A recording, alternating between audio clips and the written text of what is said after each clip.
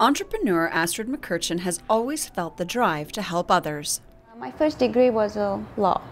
I studied criminal justice, and I always had this urge to help others. It really made me feel good inside. But throughout the years, I found that law, it's not the way I want to do it. Since I was a little girl, I always had the passion for the beauty industry. That passion started her down another path, high-end skincare, and then the pandemic hit. It turned out to be a positive experience for me.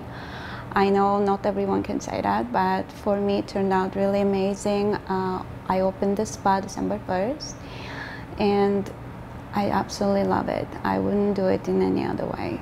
Helping women, everyone, will get their confidence back, because a lot of people are missing it these days.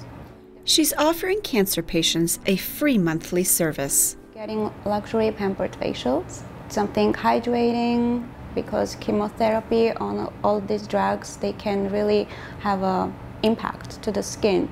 Flakiness, dryness, itchiness, so want to give comforting, luxurious facial, pamper for an hour.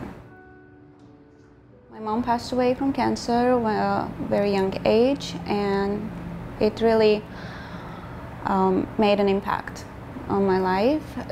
When I get the opportunity now to give back, I like to give back in person. This is my way of giving back. I know how it feels. I saw it, what people go through when they have it.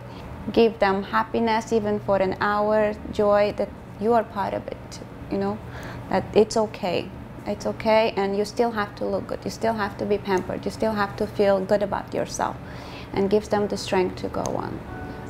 Reporting for Halton News, I'm Nikki Wesley.